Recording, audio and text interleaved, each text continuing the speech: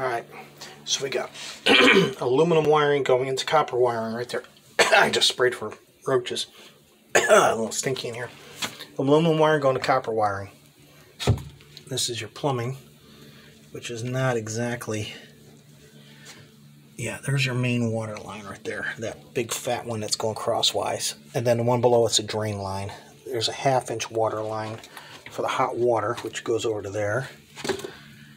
And this is your cold water coming in. There's a shutoff valve right here. I don't know if it works or not. It's been in here a long time. This is your pressure bleed off. I might have to seal that hole. A lot of holes here to seal up. We keep getting mice and roaches in this house.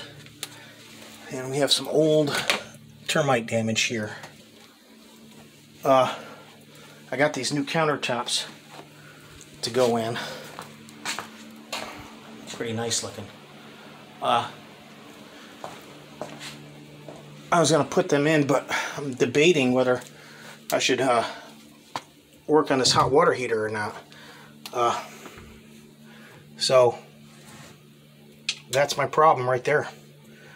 Do I put a new hot water heater in or not? It's $400 for the hot water heater, and then I'm gonna have to put fittings and new shutoff valves and stuff in it. Hot water heater works great, it's super hot, but that wiring is incorrect. Definitely needs to have the and if I put the countertop on, am I going to be able to get this out? That's the question. How hard will it be to get it out once I put the countertop down? Because the countertop is one piece all the way across. We had a metal lid on this section for a countertop, which looked pretty ghetto. So with the one-piece countertop, how's that going to affect me getting it out? It'll be pretty damn tight to get it out.